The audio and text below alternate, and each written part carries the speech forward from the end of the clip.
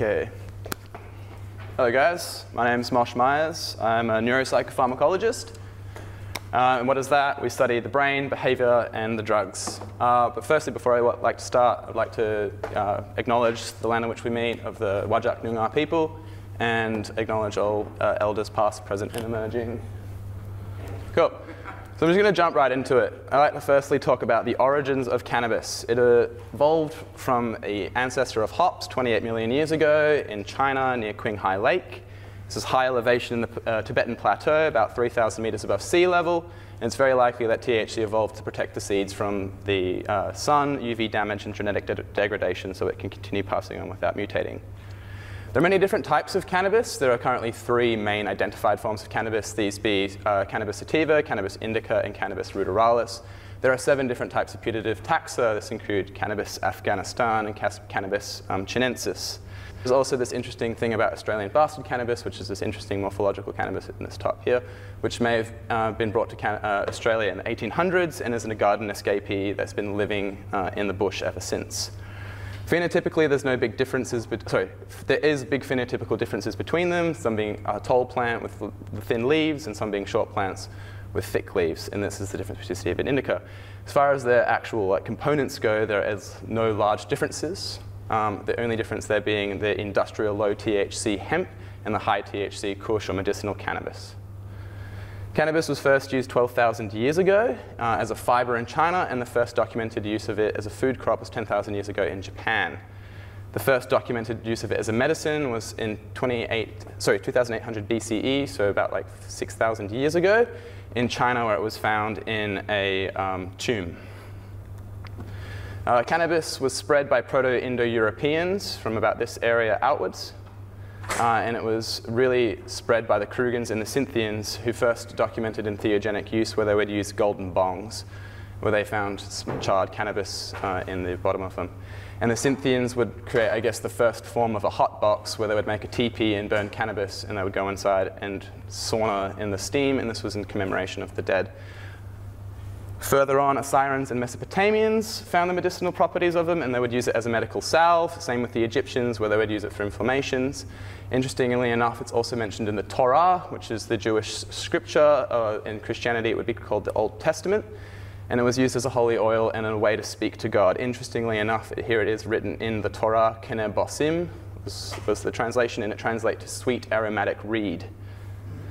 In more recent history, in the 1500s, cannabis was smoked medicinally in most cultures, not so much by the Europeans, but there is a lot of discussion that in the 1700s, once tobacco became a little bit more smoked, Shakespeare actually started using it, and traces of it were found in his white pipes, the white clay pipes in his house. In 1621, the Anatomy of Melancholy also stated cannabis as a treatment for depression, and it was commonly grown in the 1600s in America by law because hemp was used as a rope there. Pre-prohibition, cannabis was used extensively. You can see here some cough syrup that contains alcohol, cannabis indica, chloroform, and morphine. That definitely would put you to sleep. And there was over 2,000 pre-1937, so before prohibition, patents for cannabis.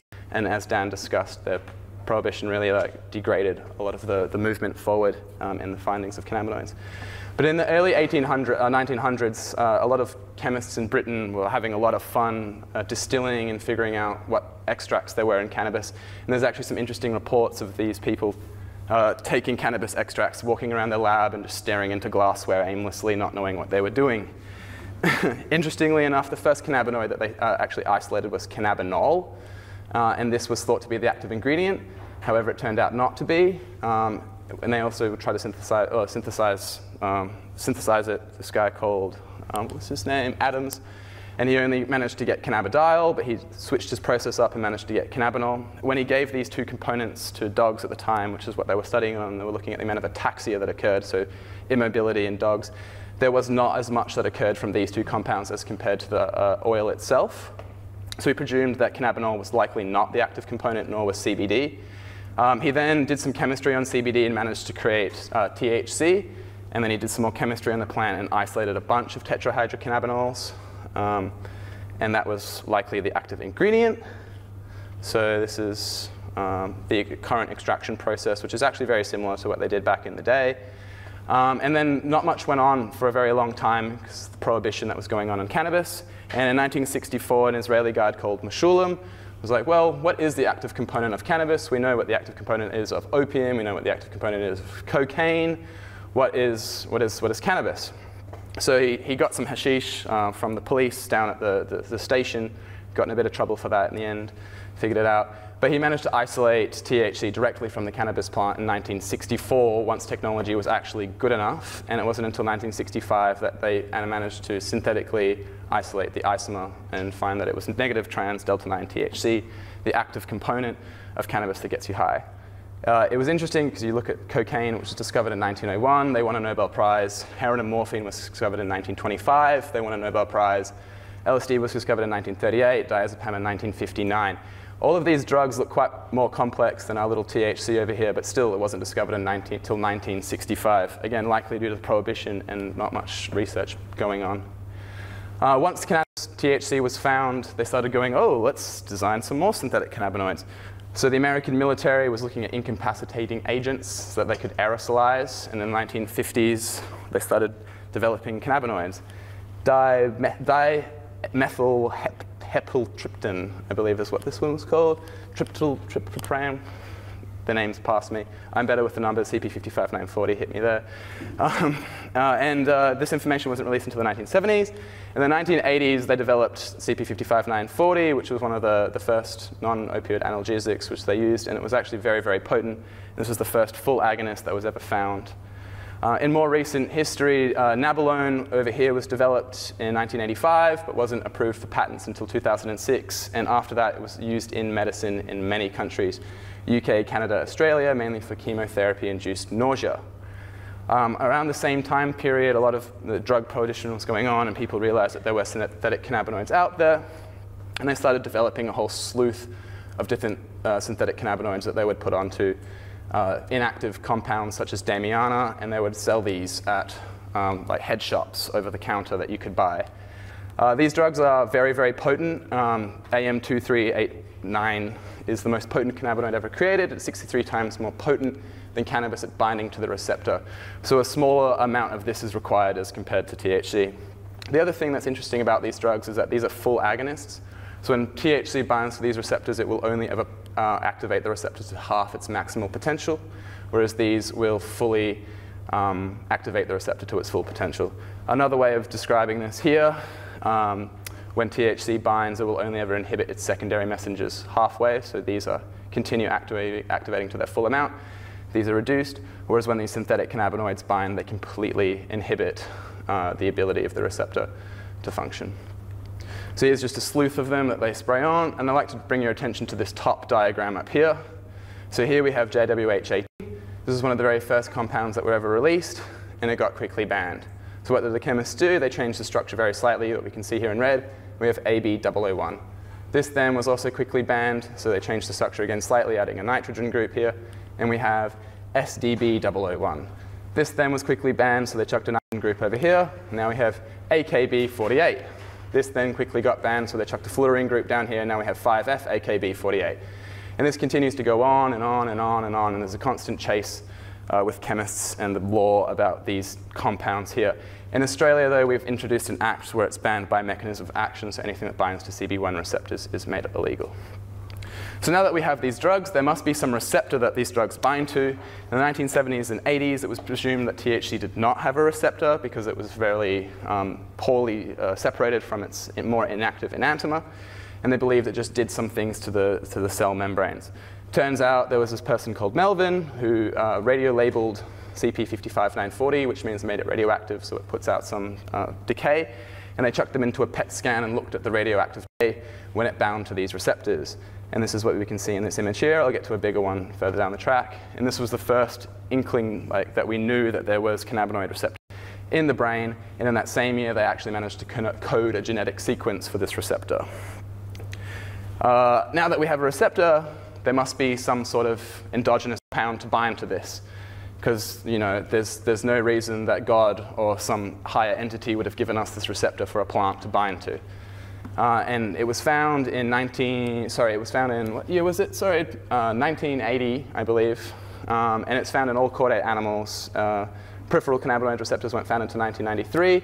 This is some person studying macrophages in the immune system and found that there was a separate receptor, and this was the discovery of CB2. So we now have CB1 and CB2 receptors. And now in 2021, there is putative evidence for CB3, 4, and 5 receptors, which may be these orphaned receptors, but more research needs to be done. So CB1 receptors are mainly found in the central nervous system, the brain and spinal cord, and the nerves. And the CB2 receptors are mainly found peripherally in immune cells. So in the brain, CB1 receptors are quite widespread, and some say that it's the most dense G protein found throughout the brain. It's mainly found in movement areas, such as the basal ganglia here, and in areas that control somatosensation, mood regulation, and motor function. So areas in red show higher densities of cannabinoid 1 receptors compared to the lower areas. So now that we have these receptors, there has to be some endogenous compound, and they found endocannabinoids in 1992 by homogenizing a bunch of pig brains, and they put HU243 through, and we're looking at what chemicals were displaced. This is kind of like a diagram here. So you have the binding of HU23 and then anandamide displacing it, and in the washouts of this, they managed to find this compound. And anandamide was named it's because it's Sanskrit for bliss. Its true chemical name is arachidonyl ethanolamide, and there's quite a few of them. And interestingly enough, it's got a very integrated system with cyclooxygenase and lipooxygenase. These are enzymes which a lot of NSAIDs, so ibuprofen, naproxen, and things inhibit. So all of those actually end up having interesting endocannabinoid pharmacology. The structure of these, they look quite different to the cannabinoids that we're used to. We have these long-chain fatty acids compared to these quite tight cyclic groups, and then these synthetic cannabinoids, which look completely different to them all. You might be looking at me going, how the hell does this resemble this in any sort of way? But when we look at 3D structures of them in the body, the van der Waals forces, they end up folding up into very similar compounds. So when they bind to the receptors, they look very similar. And then when we have here in red and in green the sections that interact with the receptor once it's bound. So when they're in the receptor, they actually become quite similar to one another. Oops. So how do these endocannabinoids work? They reduce the chance of exotoxicity. They synthesize on demand postsynaptically, where they move retrograde to presynaptic flow to reduce signal transduction. Oh my God, what the hell does this all mean? Let's go through it. Look at this beautiful picture. No, I'm kidding. All right, I'll step it down a little bit more. The brain, we have neurons, and neurons communicate with each other with a synapse, and this is our synapse. So neurotransmitters are released from this presynapse, which is this neuron here, onto the postsynapse, which would be this neuron here, and they propagate the action potential flow through this way. And this is my synapse, my beautiful synapse. So here we have the receptors, we have vesicles, and we have some channels, the CB1 receptors, and a postsynaptic cell. So what happens when an action potential hits the neuron? Some channels open, action potential is propagated. Further, some more channels open up, letting some more ions in, and when these ions make it into the cell, they start moving the vesicles, which cause neurotransmitter release. These neurotransmitters then bind to postsynaptic receptors, which allow more channels to open and allow ions in, which continue this action potential in the postsynaptic cell. Where does the endocannabinoid system come in? When this postsynaptic receptor cell starts getting activated, cannabinoid enzymes activated, and they start synthesizing endocannabinoids such as anandamide and 2-AG. These then, as I said, move retrograde to the neurotransmitter flow, so neurotransmitters are releasing this way. These are moving backwards to them, and they bind to cannabinoid 1 receptors. When they're bound to these cannabinoid 1 receptors, they inhibit them, and through a bunch of second messenger cascades, prevent the release of more neurotransmitters when the next action potential arrives. After this, these secondary enzyme is activated, will start breaking down 2-AG and anandamide, so these can't continuously bind to the receptor. And yes, so once the next action potential arrives, it doesn't propagate. So where does THC step into this? This whole thing's about cannabinoids, not endocannabinoids. So THC just binds to the receptor. There's no need for anandamide to be released and comes up, just straight binds to the receptor, activates the second messenger systems, and inhibits more vesicles being released. So the next time an action potential arrives, only a small amount of neurotransmitters is released compared to when it's not bound. Oh, but Moshe, where does dopamine come into this? Dopamine, everyone wants to know about dopamine. So the story gets a little bit more complicated when we bring dopamine into this. So let's look at it here pretty basically. We have a dopamine neuron, we have an excitatory neuron, and we have our inhibitory neuron. This is very basic, very simple. The excitatory neuron receives an action potential, is propagated down, and starts releasing glutamate onto this dopamine neuron. This excites the dopamine neuron propagates an action potential down, and then releases dopamine. Relatively straightforward. Now let's make it a little bit more complicated. All right, so a glutamate neuron receives its action potential, and a GABA neuron, which is an inhibitory neuron, receives a larger action potential.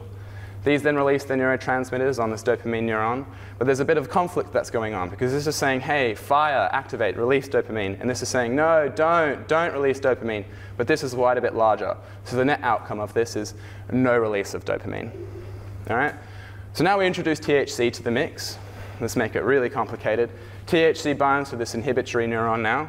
So when the action potential is propagated, no or not a lot of neurotransmitters are released. Therefore, there's not much inhibitory action here. So this is excited, and dopamine neuron receives an action potential, and dopamine is released.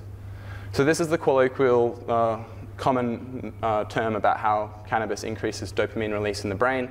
It's inhibiting these GABA neurons, causing glutamate to be excited and excite dopamine neurons, releasing more dopamine. But there's a catch. Glutamate neurons and GABA neurons both have cannabinoid 1 receptors, so what would be the net outcome of this? And even more, this is really simplified. This is only 3 neurons. In the brain, there's hundreds of thousands of neurons. They're all communicating with each other. They're all inhibiting each other. They're all trying to excite each other. They're all getting impulses from this to stop. So it gets really, really complicated. So what are the effects of cannabis then? So on a small level, it's pretty easy. We can say that it just inhibits the neurotransmitters, but on a macro level, it's bloody difficult, especially when we start looking at all of these neural networks. So its easiest thing is we've got to look at the brain and organism as a whole and the reported subjective effects. Some of the reported subjective effects: sedation, appetite enhancement, or the munchies. Bodily sensations feel nice. You get a dry mouth, there's muscle relaxation. There's slight color enhancement, there's brightness alterations. Depending on the individual, there's strongly suppressed or enhanced anxiety. It's creativity enhancement, music appreciation, novelty suppression, and euphoria. I'll skip that slide. If anyone wants to ask me about this in question time, please do. So the way that cannabis is used can alter the effects as well. So the route of administration, the form, and the set and setting. So whether cannabis is oral or smoked completely changed. So smoked cannabis is very quick onset and offset, whereas oral cannabis has a much slower onset and offset. These two diagrams just show the plasma levels that are taken. So each inhalation that this person takes, you can see the plasma levels increase, then they kind of plateau off. If he had stopped inhaling here, it would have plateaued off and started to come down as well. Cannabis oils, resins, and leaves have a much higher percentage of THC. Therefore, the higher dose of THC is given, and cannabis is dose response dependent. So when you consume more of it, you get higher. However, there is technically a pharmacological limit because it only activates the receptor halfway, so you'll never get as high as synthetic cannabinoid. Furthermore, a lot of experienced users subconsciously titrate the desired dose. Tolerance is also a key player in this, so chronic daily smokers will have less cannabinoid 1 receptors than people that infrequently use. So you can see here there's lots of cannabinoid receptors. They start taking lots of cannabinoids that bind, and then the cannabinoid receptors are reduced. This is because the body wants to stay at homeostasis and stay in a nice flat playing field. There's also set and setting. Cannabis may or may not be a psychedelic drug. It's probably not a psychedelic drug, but it has components that are influenced in similar ways. There's no overdoses ever been reported from cannabis, but some people tried to figure out what it would take to actually kill a monkey or a human. So they gave 128 milligrams per kilogram of THC IV to a monkey, and they unfortunately died. This is equivalent to a 75 kilogram person smoking 48 grams of 20% cannabis at once, which is a phenomenal amount. However, these same people also gave 9,000 milligrams per kilograms PO, so it's kind of equivalent to us eating it, but that would be equivalent to eating 3.37 kilograms orally at once, and they still didn't die. So what's cannabis used for in medicine? Lots of different things. Seems to be this like great panacea, as lots of people said, so a drug that can cure lots of different conditions: nausea, appetite, chronic pain, spasticity, PTSD, and so on and so forth. I see Stephen walking up. I'm just quickly going to talk about my research, but let's save that for question time, shall we? My take-home message from this really: don't mess with synthetic cannabinoids. Cool. Thanks, Moshe.